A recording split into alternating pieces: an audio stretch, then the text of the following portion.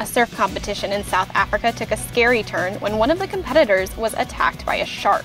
Surfer Mick Fanning was readying himself for the first wave of the final round in the J-Bay competition in Jeffreys Bay when a shark, yes, a shark, grabbed his leg rope. Officials quickly came to Fanning's rescue, and the three-time world champion surfer came out of the attack unharmed. Although understandably shaken, Fanning was able to describe the encounter pretty clearly, saying, quote, "I was just sitting there, I was just about to start moving, and then I felt something grabbed, got stuck in my leg rope. Instantly just jumped away, and then it just kept coming at my board. I was kicking and screaming, I just saw fins. I didn't see the teeth. I was waiting for the teeth to come at me as I was swimming, I punched it in the back." Something positive did come out of Fanning's bout with a shark. His Wikipedia page now lists him as a professional shark boxer.